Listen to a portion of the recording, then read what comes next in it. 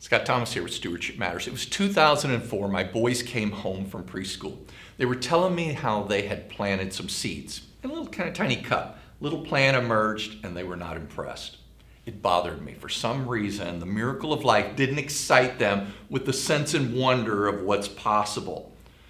So I decided I would go purchase some mammoth sunflower seeds and a tray and some topsoil for sowing. So with the boys' help, we planted 36 seeds.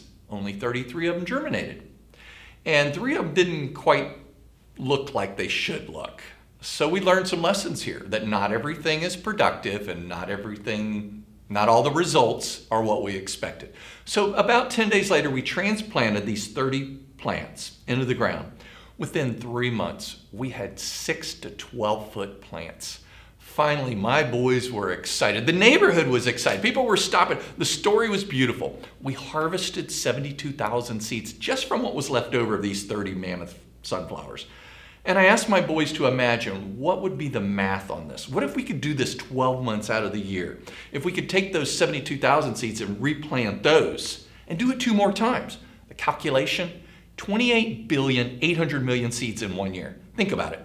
A $1 Burtby Seeds turns into $1 billion of retail value of seeds in 1 year. So that can get you excited. Maybe you've tried something and it's failed. Maybe you're even questioning even trying again.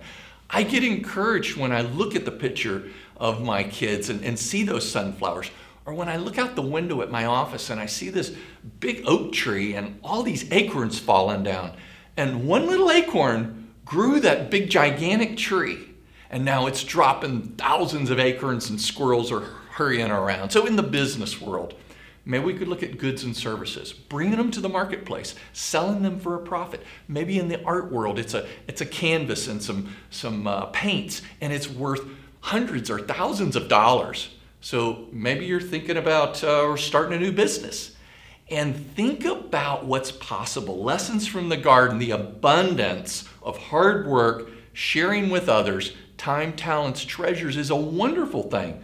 So next time you see an oak tree or you see a sunflower, hopefully you'll remember this story. If you'd like to reach out to me, Scott@stewardshipmatters.net. That's Scott@stewardshipmatters.net.